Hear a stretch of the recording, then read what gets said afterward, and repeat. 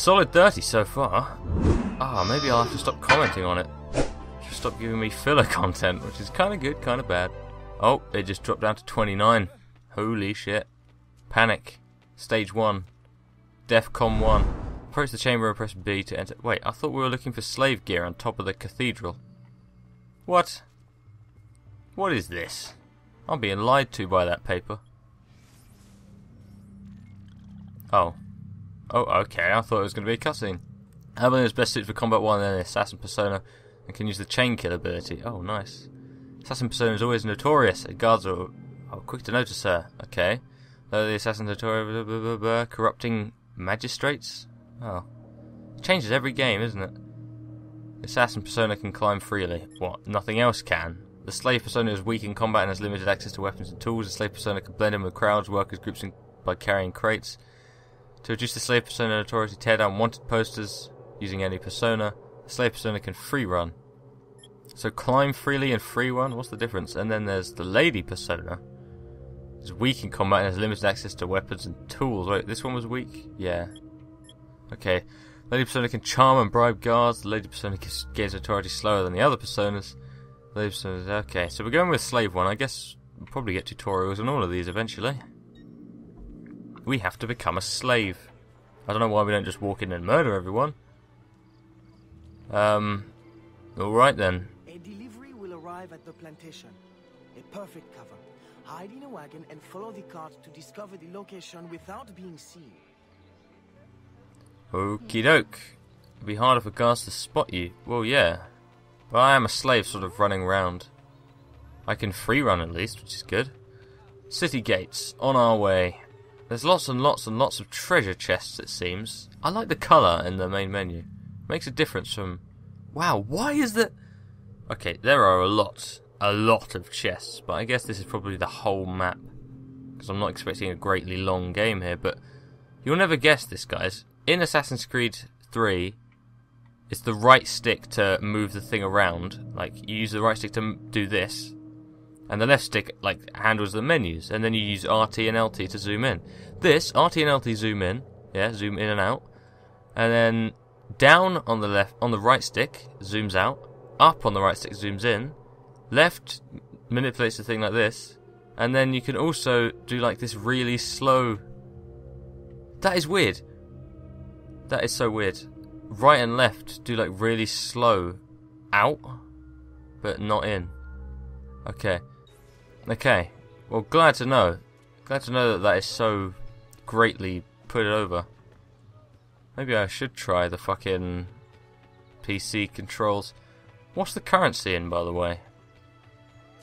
It's, what is that called in math? Like the E on the calculator. It's not really, though, because it's got an accent. I just remember it from, my torturous days in math class in 6th form, which I got kicked out of for failing, by the way, in case you're interested. Is that an almanac page? Oh no, it's a wanted poster. Nice. Good to know for future reference. There's a dog there. Can we pet the dog is the question. Nope. Bench. Where's the bench? There's the bench. It wouldn't have told us if there wasn't a bench nearby. Well, at least it's a good change to see a female protagonist in an Assassin's Creed game. Not like any of these guards care that there's a slave running around. Like, usually they'd be like, wait, why are you running? Slaves don't usually run like that. They're not typically this excited about their lives. You'd be like, oh, you know, I just won the lottery. I can get out of slavery. And you'd be like, oh, shit, son. That's not good. Okay, a bubble. The bubble is the objective marker. How quaint. They are delivering hay, apparently. Hide in the wagon. Apparently we're going to a plantation, so this isn't the whole map. Well, that's nice. Oh, come on, get in there. Just jump straight into the back of it. Smash your face on the wood. Take a crate and pass the guards. Well, blimey. I probably could have just climbed up the building and stealthed around. Slaves slower while carrying a crate, so they won't detect me if I'm carrying a crate now? No? Okay. Thank you. Those guys are doing it slowly though, as it said. No surprise there. Right, so I didn't really want to bring it up, but the frame rate dropped to about 24 when we got to the outside of the gate. So, I mean, if there's going to be points where it's going to drop, I'd like to know about them so I can avoid them. And the gate seemed like one. This place so far seems solid, which is nice. Please, sir, do not notice me. I see the triangle isn't filling up, or maybe it is at an incredibly slow rate, which is good. Yeah, it is actually filling up at a incredibly slow rate. I don't really want to jog, because, I mean, it might do me no good. Who are you? How did you get past the guards? We have plenty of trouble here already. Don't need no more. I'm Aveline, a friend. Slaves have been reported escaped, but none has yet reached any safe house. My contacts fear the worst. If you're a spy, Aveline, you won't find no cause for persecution here. My brothers have vanished, then my aunt. Today my youngest sister, Therese. They ain't escaped, as you say. They're taken. Besides, Therese would never survive on her own. I'll find her. If any have trodden through these fields, they must have left tracks. Strange. I can only think about Jamaica as opposed to...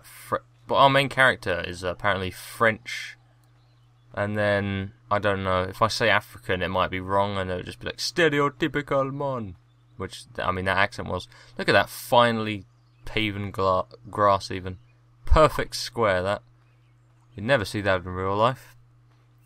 For a start, all the corners would be muddy instead of grassy because people cut corners. Right. We have to climb. And I hope nobody is watching. Oh, this shit. This guy over here might be watching. Or he might turn this way, I mean. Yeah, he did. I doubt he'll be a problem. It could be like Nigeria and French or something. Oh, shit. Okay, no, yeah, he's good, he doesn't mind. Come on. Come on. Oh, come on. This guy's being a pain in my ass. I wish I had weapons. How can he see me? Nothing suspicious about that, sir? No? A slave jumping in the hay after trying to climb a building. This is a nice mansion. Well, it's not. The wood's a bit off, but... I mean, I'd take what I was given, really. If I was given a mansion like this, I wouldn't complain. So what is the nationality of our protagonist here? Is it French Nigerian? Is it French African? Is it some other country? I have no idea. Synchronize if you find the missing slave. Missing slaves. Can never be a good... What is this thing on the top of the mountain? Mountain mansion? Why is there just a fucking thing? Investigate the barn. That's a barn? It's not a very big barn. Usually barns are distinct because they're very, very large. No one sees a slave jumping across the mansion, really? It's one thing I never understood about Assassin's Creed games. Look at that. Who, like, oh, slaves jumping across the buildings. Never mind. Like, nobody ever looks up, do they? Nobody.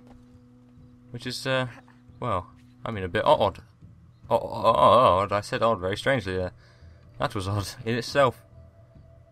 I mean, it's happening throughout the entire course of history. Don't be afraid. Nobody learned how to look up yet. I'm a friend. Who did this? Your master? No. This son. Oh, please help. Be strong. I'll get you to safety. You'll pay for this. Wow. Guards, hurry! We've got rats in the barn. I mean, I would... That's something I'd expect to see in like a, in a really old, like, 90s game, maybe.